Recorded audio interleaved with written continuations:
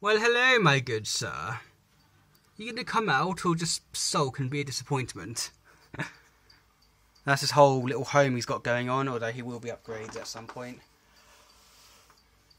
Once I've moved, then he'll get a bigger pad, so to say. Not sure what I'll put in here next. Not sure yet, because I do quite like how these ferns are doing, and the moss. The moss is starting to spread quite nice. I mean, I put a few little pockets here just to kind of speed things up, but it's still spreading quite nicely. All things considered.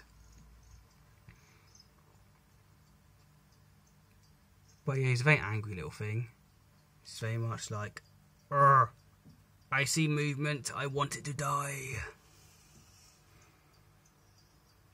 Which is a shame.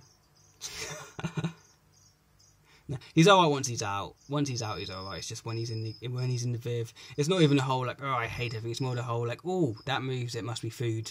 Even if it's like 20 times bigger than me, it must be food. Which is quite funny to watch, to be honest. But he's stunning now. He's a stunning little creature. I mean, when I very first got him, he was a rescue, and he was like really, really skinny. Like you see, like all his ribs and everything. Because in the last place where he was living, he didn't eat for like, I think it was like 7 months or something. It's like 7 months, about that. But he's in good now, and he's colouring up really nicely. A lot of people prefer the baby colours. I hate the baby colours. I hate the bright yellows. I prefer this. I prefer the more deeper reds and dark oranges of the adults and the adult coloration. And hopefully he'll carry on getting deeper and darker. Oh, what are you going to do now? Ooh. Are you going to be interesting? Or just... No? No? Okay. Leave. I see how it is. Just hang on a second, see if he